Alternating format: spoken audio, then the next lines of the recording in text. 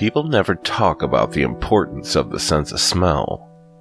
They talk about touch, about hearing and seeing. People always talk about how meals taste, yet there's only 5 distinct flavors. With smell, though, there's more than 10,000 different scents to enjoy. What would life be like without your sense of smell?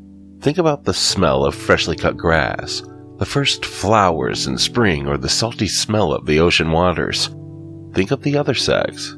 How much more attractive can someone be due to the smell of an exotic perfume or rich aftershave? My sense of smell was always one of the most important aspects of my life. As a kid, I loved to explore the world by using nothing but my nose. I grew obsessed with it in my early years. Flowers, food, animals, even the weather. I could recognize it all by my nose. My parents saw a reason for concern and took me to the doctors.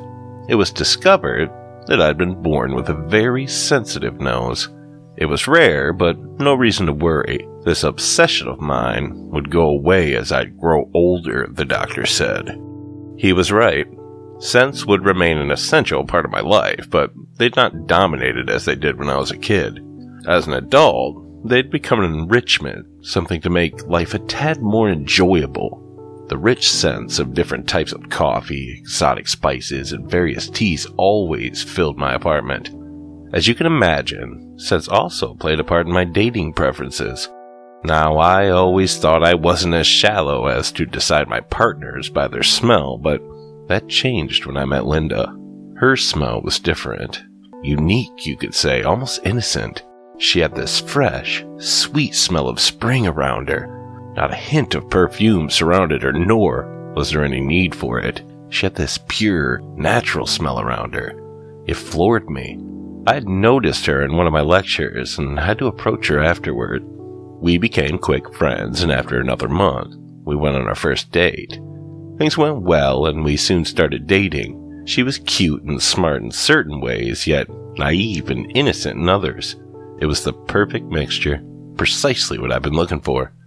What was also perfect was Linda's apartment.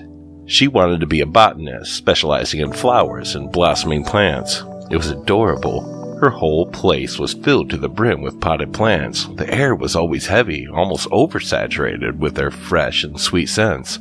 This would block out every other smell. It didn't matter what it was. The smell of burnt food, of dirty clothes, or even that of rotten flesh. It was important because after a while, Linda started to smell quite a bit. Her many blooming flowers, though, are easily able to cover up those foul odors. And with a nose like mine, it's easy enough to make sure no one else would notice them either. At times, I wonder if my parents would be happy to know that I'm not obsessed with smell anymore. No, now I'm always obsessed with its absence.